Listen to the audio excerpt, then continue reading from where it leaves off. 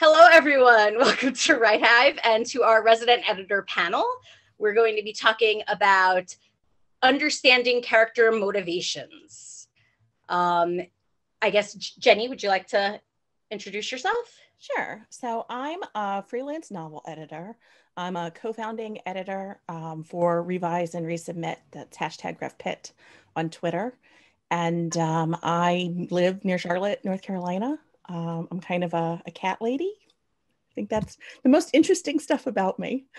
Hi, I'm Carly Hayward. I am also a developmental novel editor. And what's interesting about me? I do hashtag RevPit as well. Jenny and I also have a podcast called Story Chat Radio, as well as the podcast we do with Right Hive called Wordner Cafe that the four of us are on. I have some cats, but I'm not as much of a cat lady.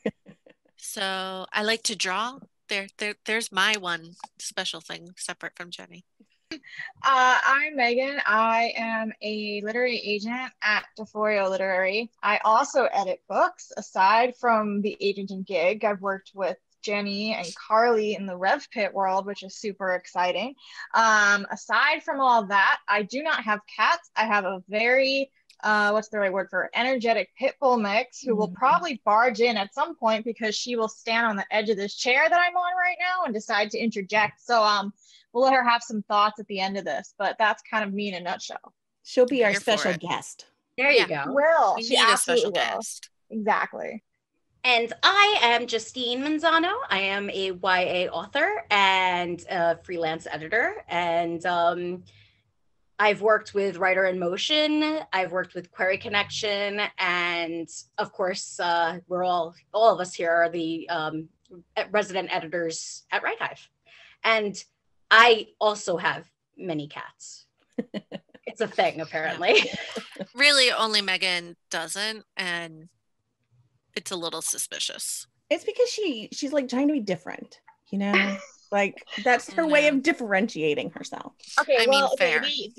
The logical answer to why I don't have cats because my partner is very allergic to cats. My personal reason is I'm a dog over a cat person. But that's like a separate issue, which we don't need to get into right now. Right. That's like a whole other conversation. I feel like we could get rid of character motivations and just discuss cats versus dogs. We could, and if we can dive into each other's psyche if that's more entertaining for everybody. I mean, I was going to say she already shares a last name with me, so she probably needs to like differentiate herself and the same glasses.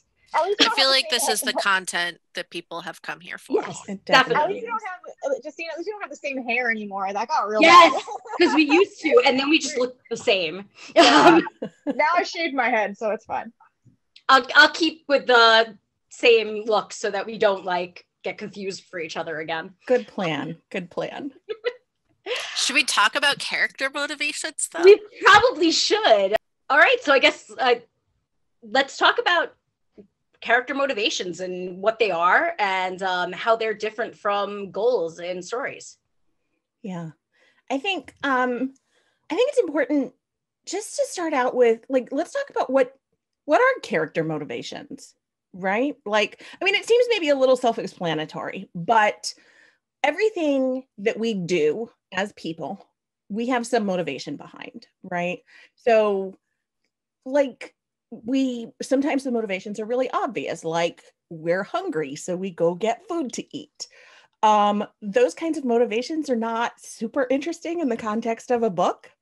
So when we talk about character motivations, we're usually talking about like their deeper inner motivations. There certainly are both internal and external motivations.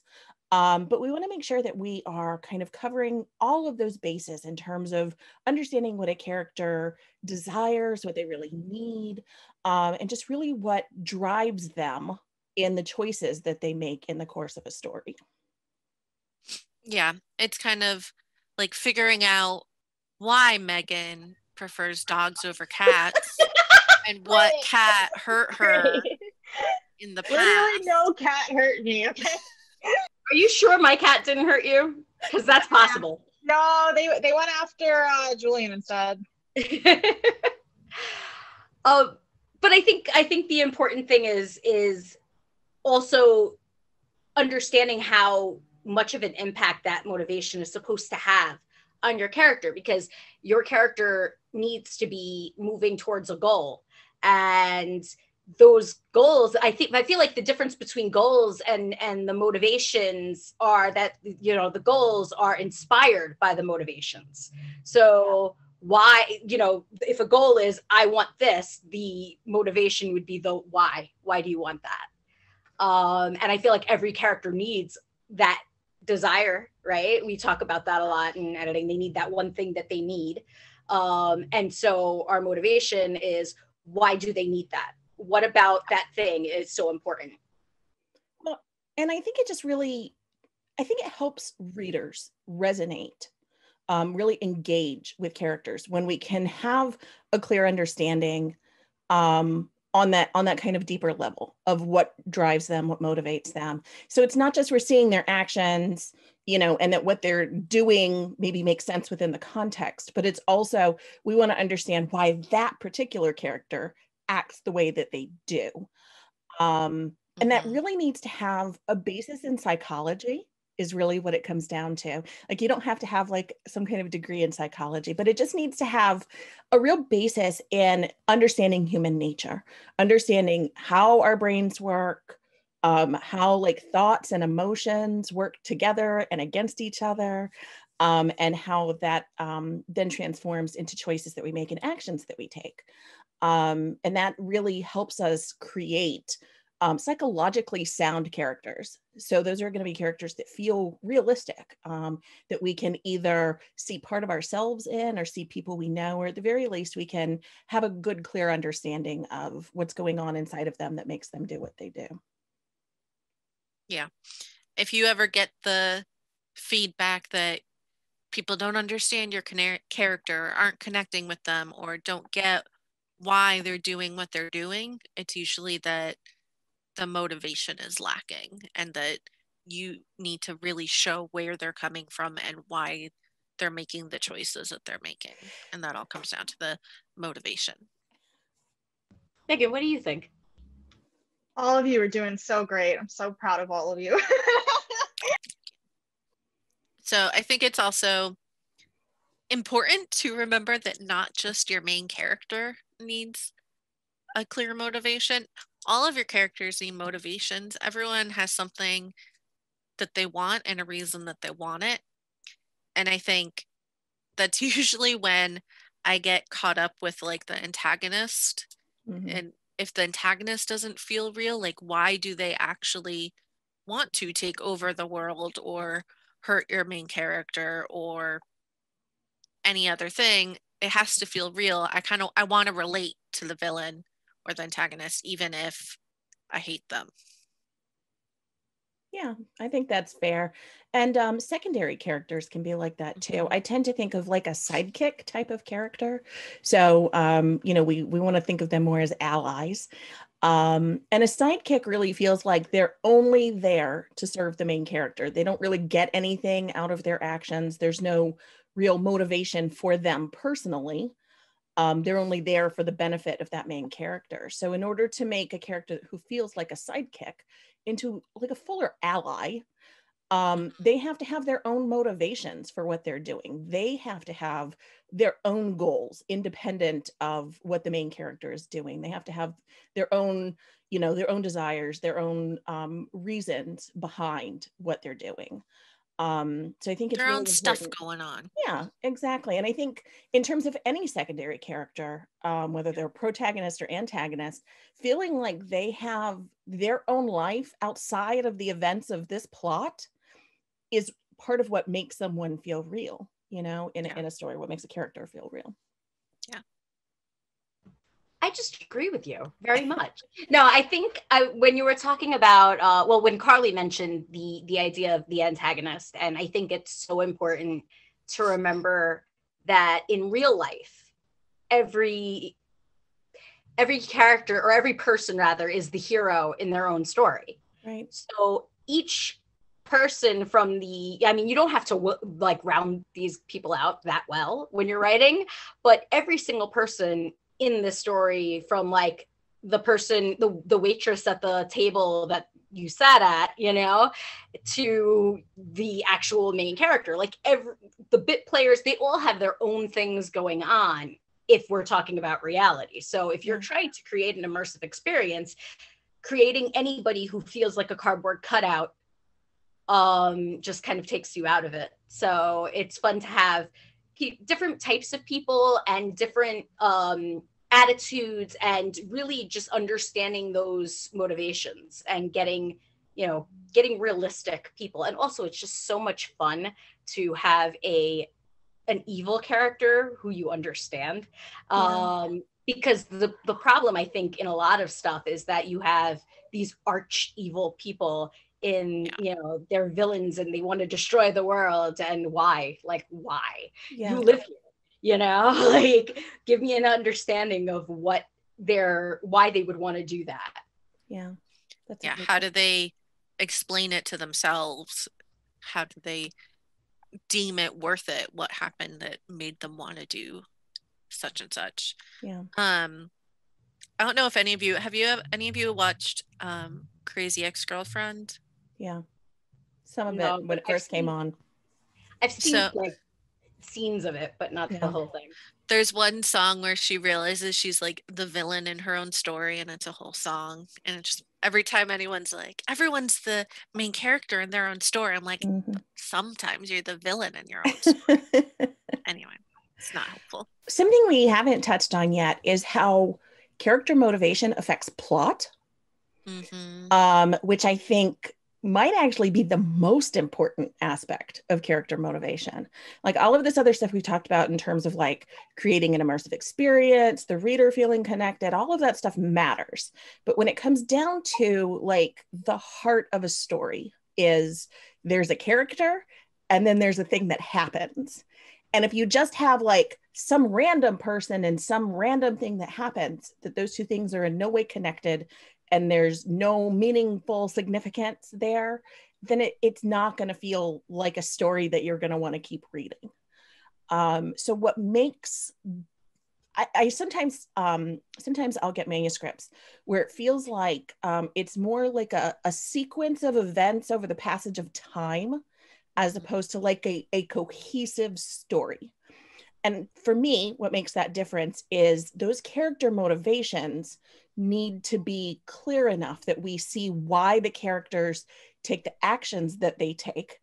And then those actions have consequences that then push the story forward. So you have this sort of chain reaction that happens over and over and over through the course of the plot, where you've got your character, something happens to them, they react, you know, and then that creates consequences that they then have to act on, and you keep going like that. And that all comes down to how do they act because of their motivations. And that's what makes any given story, like you can only have that story be told with that character in it, because we all have different motivations. We would all make different choices throughout the course of the story. Yeah, I usually call that a cycle. I think chain works too, but it's usually, for me, it's the cycle of like, what is their emotional wound, which I'm sure we'll get into in a little bit. How does that cause them to react to the plot? What's the fallout of their reaction that leads to them needing to react again? And it's just a circle and circle and circle around. Yeah. I feel like what you're talking is also the external versus the internal motivation. So we're dealing with things that force the story forward versus their internal, like interpersonal story. And those things, like it's all a balance. All of these little plot bits all of these little things that we talk about, elements that we talk about in revision, they're all a balance. And so you have to find a way to make everything work together.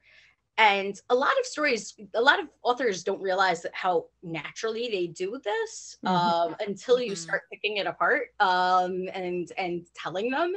But it's about playing with a person versus their surroundings and their situation versus a person and how they feel about themselves inside, Right. and finding a way to marry that and make it a cohesive tale. Mm-hmm. Yeah.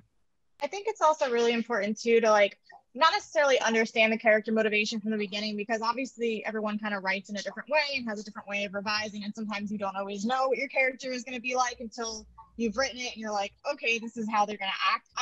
But I think one of the notes that I find often that happen when I'm reading or editing a client's book is it's very obvious when like character motivation doesn't line up with what they're doing.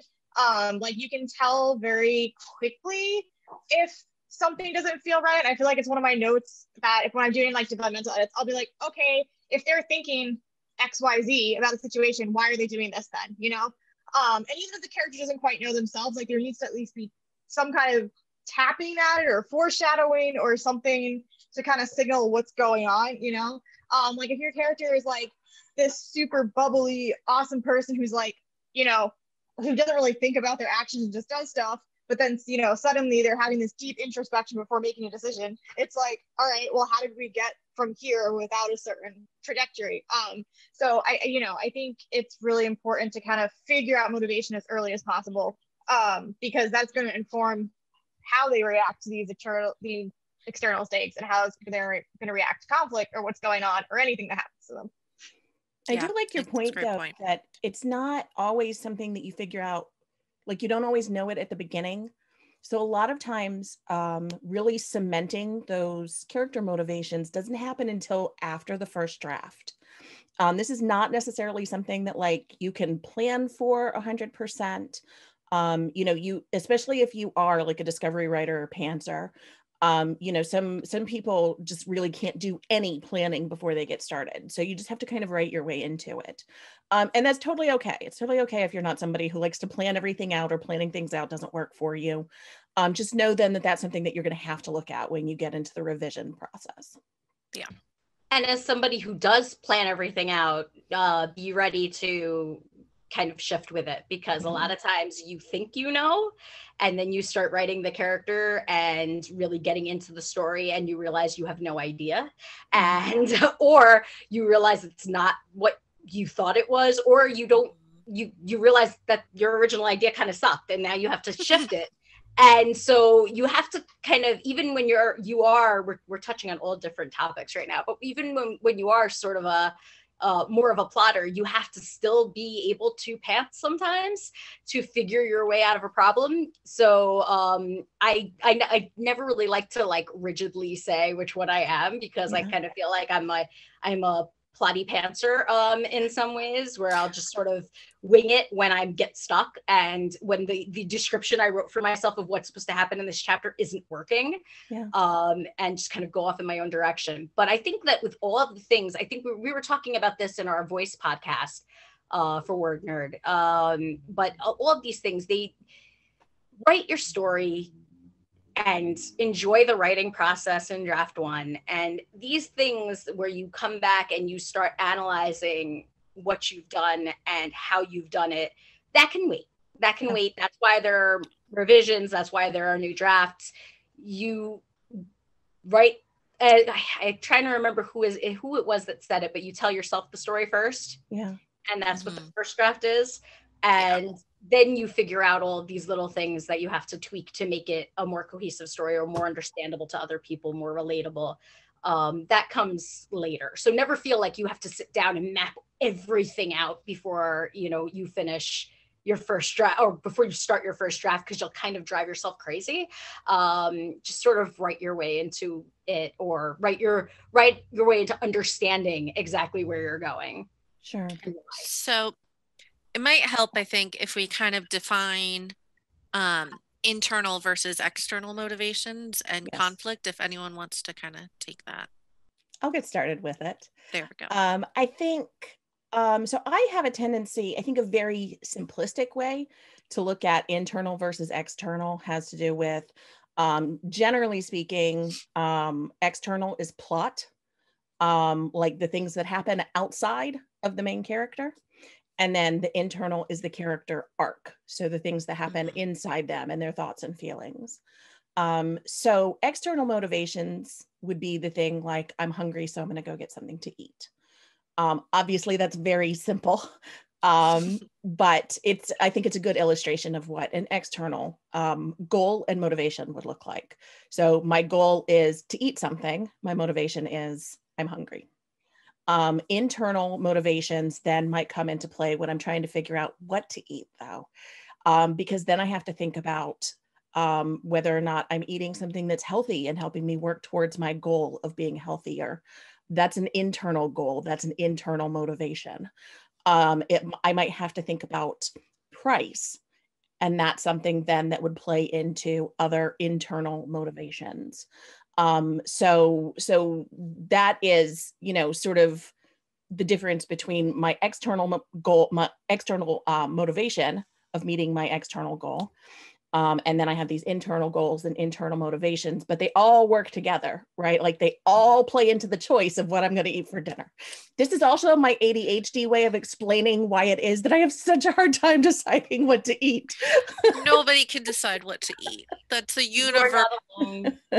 Especially now, discuss for an hour. Dinner is hard, and God, I have to cook every day. So, anyways. Yeah. I think kind of feeding off of that, one definition I kind of like going with for like internal conflict and motivation is your character versus themselves. Mm-hmm. So like, what are they fighting themselves? Like, or how are they fighting with themselves, I should say. So like when trying to figure out how much money to spend on dinner, why are they debating that in their head? What happened to them in the past that led them to be concerned about this? Why is it such a struggle for themselves right now? Why are they arguing with themselves internally is kind of how I think of it. Yeah, I feel like you covered it, and sometimes I hate letting Jenny go first because then she ends up covering everything. And I don't know why we do it. Scramble for something to say, but I feel like I don't. It's not like it's not like I'm like just dying to go first. You guys are like, who wants to go first? Let's all just sit here and stare at each other.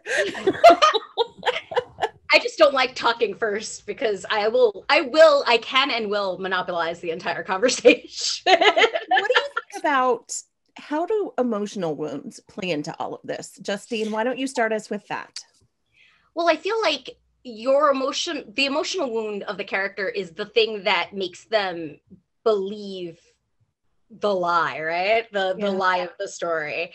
And so I'm trying to think of a good example. Okay, well, this is a good example, and it's also plugging my book, so I'm just going to go with it. So I've got my book, Never Say Never, coming out in June, and the story is about a girl who does not want to date. She doesn't want to fall in love. She thinks love is bullshit and it's a made-up thing, and there's no such thing. So. And that comes from the emotional wound of the fact that her parents are not in a happy marriage and have not really ever been happy.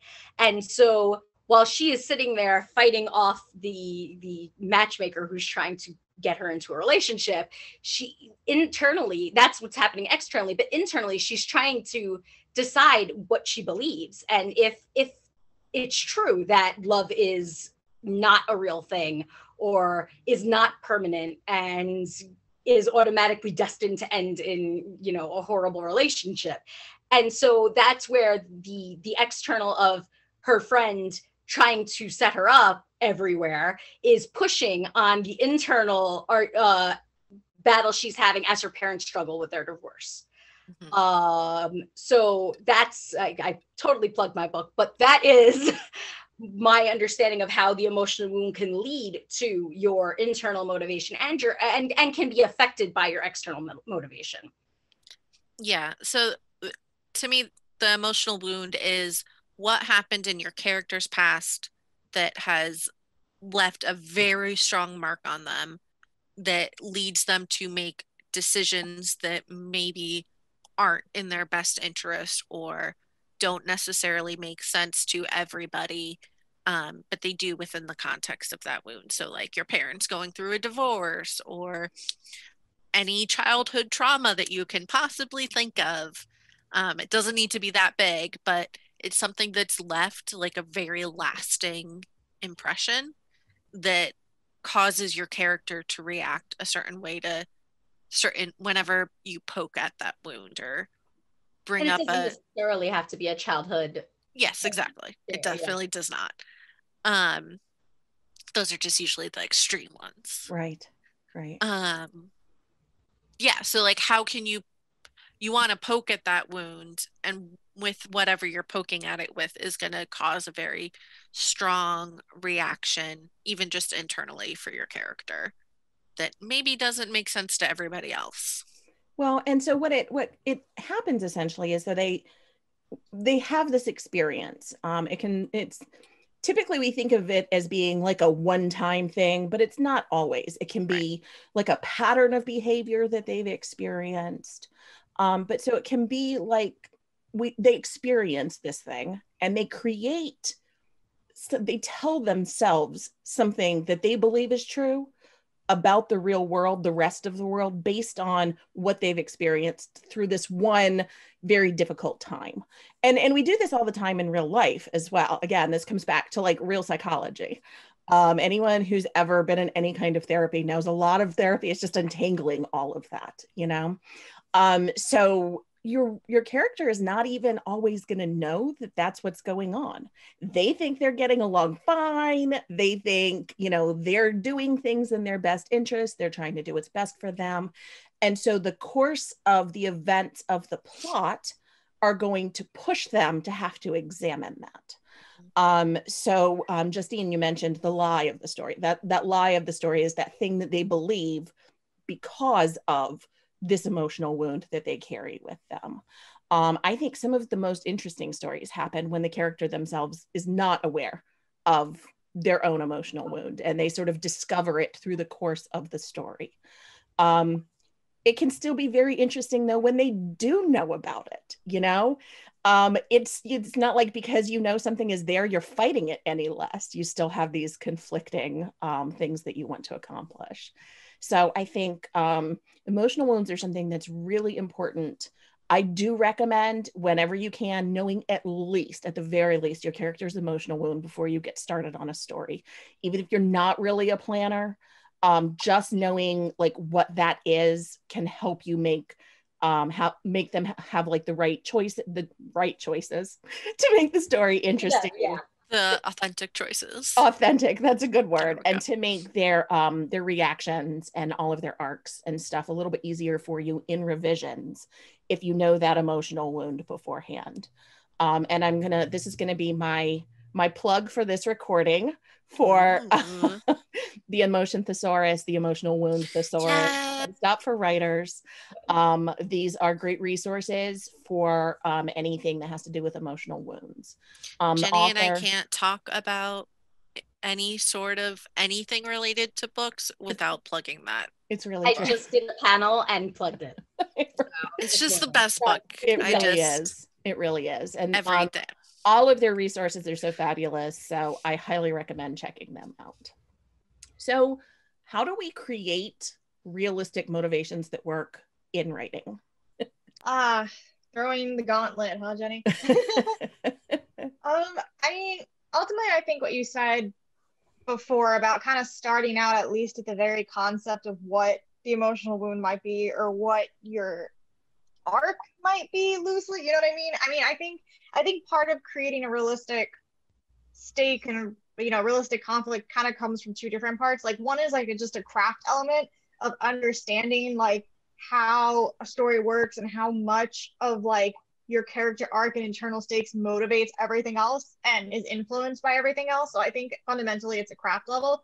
And then I think the other part of it is just kind of having an understanding too of like emotion and internalization affecting a person and affecting a storyline, whether it's your own life or somebody else's, you know, like we all just don't make choices because we just like throw a dart at a board and we're like, that sounds great, let's go do it. There's layers of things that play into every single choice we make, even if it's something like getting food or going for a walk or like why we choose a particular thing. And how you create, I think, a realistic character is going to vary very heavily on how you how you write and how you structure your own story.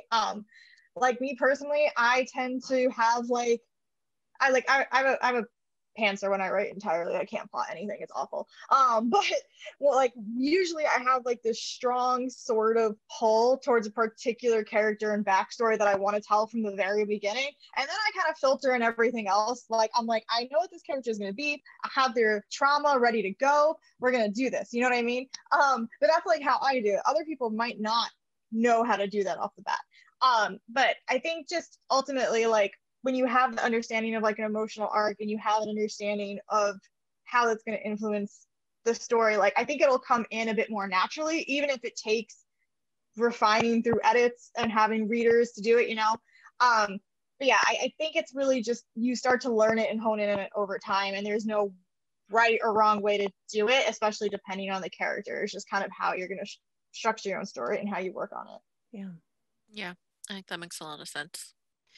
I know some of the examples we gave was I'm hungry, so I'm eating, or whatever. What makes a motivation work is if it matters, and it needs to be a certain level of important. It can't just be I'm gonna come up with a really stupid, like I dropped a plant and now I can't ever grow plants ever again. It needs to matter. It needs to have stakes around it.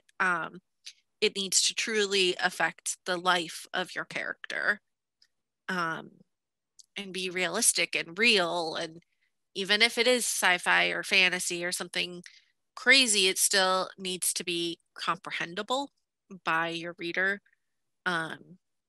It's usually what makes sci-fi fantasy feel so engaging is very real emotional stakes and wounds that are relatable even in this completely different setting. Yeah, I think part of that too, part of the stakes is that there would have to be consequences that would matter, you know? So like what I have for lunch is boring and would not make a good story because it doesn't, like, even if I detail all of my thought processes and that's very relatable, it's not interesting. Like it doesn't really matter what I have for lunch and like the scheme of things. I feel like I'm like challenging somebody to write me a story about like why it's important what I have for lunch. But so I have an idea. Yeah. So why what you had for lunch is important is because you don't normally have a choice what to eat for lunch because you were once poor and you were not able to afford certain types of food. And so having a large selection of food in front of you and choices do matter in that way. It impacts your character and it shows, you know, it impacts how they go forward. However, it's not a whole story. So it doesn't impact the story so much though. No, but it does tell character. And does it have consequences? Right. The consequences don't necessarily have to be like life and death. You know, it doesn't mean if, you know, I pick the wrong thing for lunch, like the world is going to explode. That doesn't have to be the consequences. It just has to mean that it matters. Like this choice makes a difference, a real meaningful difference to this character.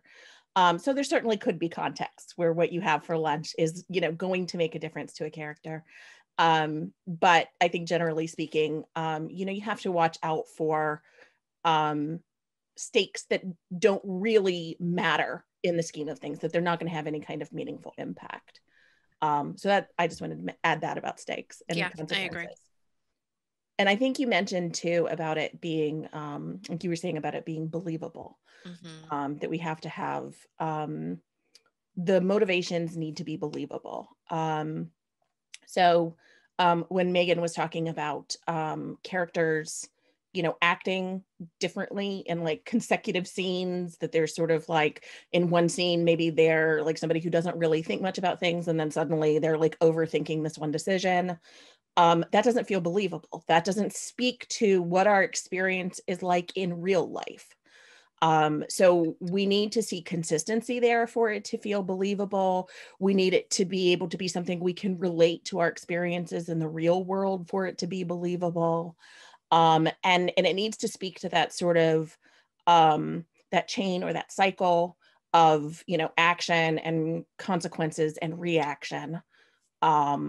in order to feel believable. Does anybody else have anything that contributes to being believable? I want to not so much, well, sort of believability, but a slightly related tangent. In terms of relatability too, I think that sometimes relatability also gets conflated with being likable, and that's not what it means by relatable. I mean, relatable in the most blatant sense just means that we should be able to understand a character's motivation and empathize, not necessarily feel the same way or do the same things, but at least have a concrete understanding of why they're doing something, which gets into the whole thing of like antagonists and morally great characters, which are some of my favorite things. But yeah, like relatability doesn't mean that we have to like every single thing they're doing or like completely be like, oh yeah, that's exactly how I do things, that sounds awesome. No, it's just a point of understanding and having those motivations clearly laid out. And even in like the most basic sense, like even if you like hate a character, right, the best thing for those characters that you don't like is there's one tiny thread that they will say or do or respond to and you go, oh yeah, I got that. And you can kind of see where the other side of that argument or decision or logic goes, even if it's an extreme logic, even if it's something you wouldn't do. But relatable just means that you have this tiny little thread that you can pluck and be like, yes, I felt that before and I go with that.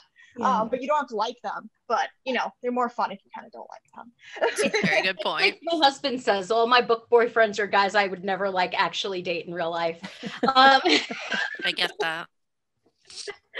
But that's 100% it. I mean, it's about understanding why they do the things they do. You might not necessarily ever want to experience the same thing or react in the same way, but if you can, you have to, it's kind of like, okay, so it's kind of like when you're discussing with a person with a totally different viewpoint, and you have to kind of be able to sit down and debate and see their side and relate to them.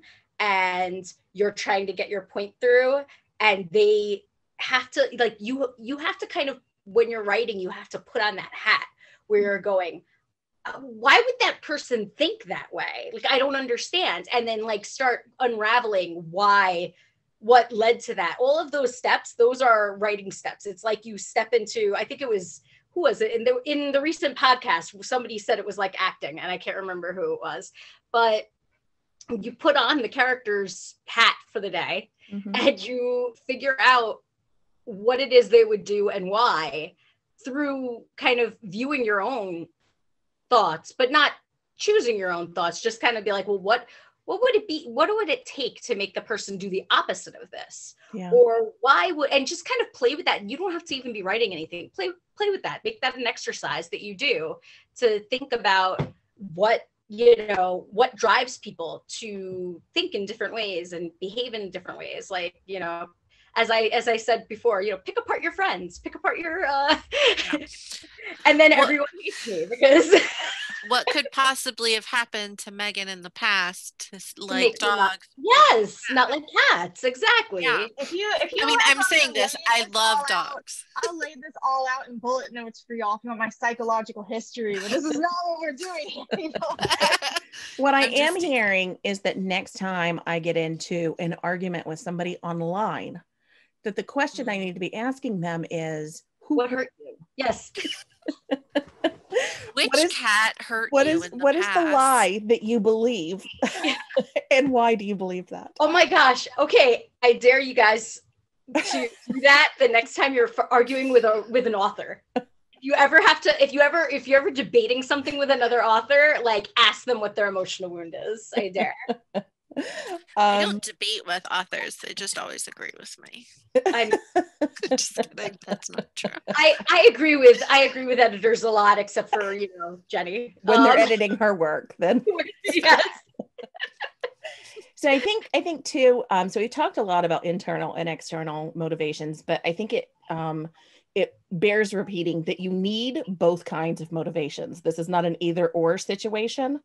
Yes. That you need both kinds of motivations, both internal and external, in any story, really. And this goes down really all the way to the picture book level. How many words you spend on explaining that backstory or that motivation is something else entirely.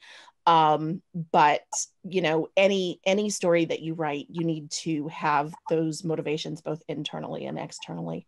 And I also think it's worth mentioning that those motivations can change. And I've read a lot of really good books where the characters' internal motivations do change, or they can conflict. So, we don't just have one motivation in life, right? Like there's not just one thing behind all of our actions. So I think some of the most interesting conflict comes from we want more than one thing and we can't have both of them. So how is that resolved? I think can make a really interesting arc. That makes for very fun, complex characters. Mm-hmm. Mm-hmm. Well, and I think another thing you said about like how they can change, like their understanding of their emotional wound can change, or their actions they take based on it can change as they get more input. So like you don't necessarily need to completely upend their internal conflict or motivation. You can kind of start to just steer it with like, oh, they had this horrible thing happen, and because of that, they react a certain way. But as more influence is exerted on them, maybe they're starting to learn or grow or react in a different way, or come at it from a different angle or understand it differently. And that all works towards building your character arc. I mean, exactly.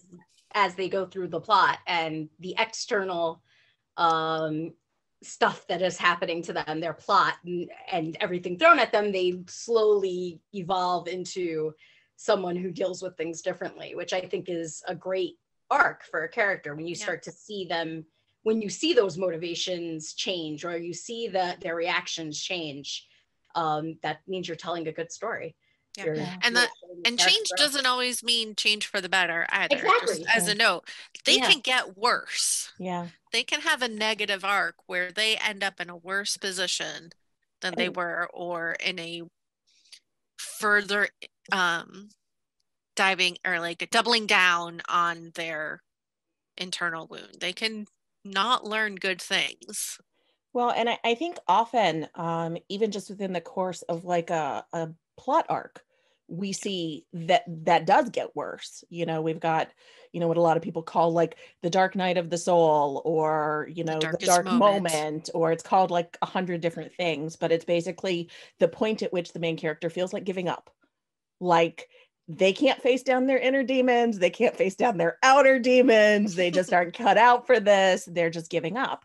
And that is a moment of change for them. Their motivations have changed, but they haven't quite caught up with being able to overcome that yet. So I think, if the motivations don't change at all over the course of the story, it can often end up feeling very flat and boring. So yeah, I agree. Yeah. So anyone have anything else to say about character motivations? They're good. We like them. They're good. They're fun. We love them. We appreciate them. Show that character growth, all that good stuff. Yep. Really, really poke those wounds and torture your characters. It's fun. Yes. Let's see those. Let's see them grow. Grow. Yes. Really hurt your characters. It's important. So I guess that means we should wrap up. I think so. I think we covered everything.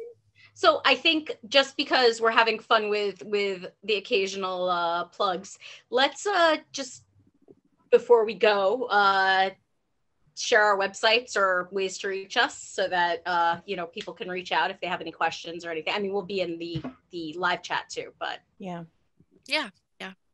So we all have our channels here in the Right Hive Discord. That you can ask us questions anytime there. You can find me on Twitter, Instagram, usually one of those two places. You can also find me on my website, which is jennychappelleeditorial.com. My website's booklighteditorial.com. My Instagram is also booklighteditorial, but you can find me on Twitter @FromCarly. You can find me on Twitter at Megan_Manzano, and my website is meg-edits.com, which has everything from how to query me to resources for writing and querying and submission and all that, and everything you need. Does it have pictures of your dog though? It does not, but if you follow me on Twitter, you will see them probably weekly. So Yeah. don't worry. Okay. She made it appear. She like popped up in the very beginning when she got back from her walk, but she just like shoved her snout into my hand. But if you want to like look on Twitter, you can find her. I'm pretty sure I posted something yesterday. I saw her walking behind you at one point, and I was like, "Why aren't you coming to say hi to Nah, us?" she wasn't interested in that. She wanted her food. Yeah, I don't blame her. That's fair. Yeah, What was her motivation? her motivation was food. Her main motivation. Let's be real. Back around. Isn't it everyone's main motivation? So I am Justine Manzano, and you can find me at Twitter and Instagram and probably most other social media at Justine_Manzano. And I'm on JustineManzano.com for my website, where you can find stuff about my books and stuff about my editing and any other information you may need. I guess you should also visit writehive.org and come and hang out with us in the Discord. We talk about things. I lead occasional classes. Jenny does Whatever it is things. that Jenny does, you never. Whatever Jenny does, she whatever does. Jenny does. And so come hang out with us at writehive.org or at the Discord channel. And I guess that's it. Thank you for joining us for our panel. Bye. Bye.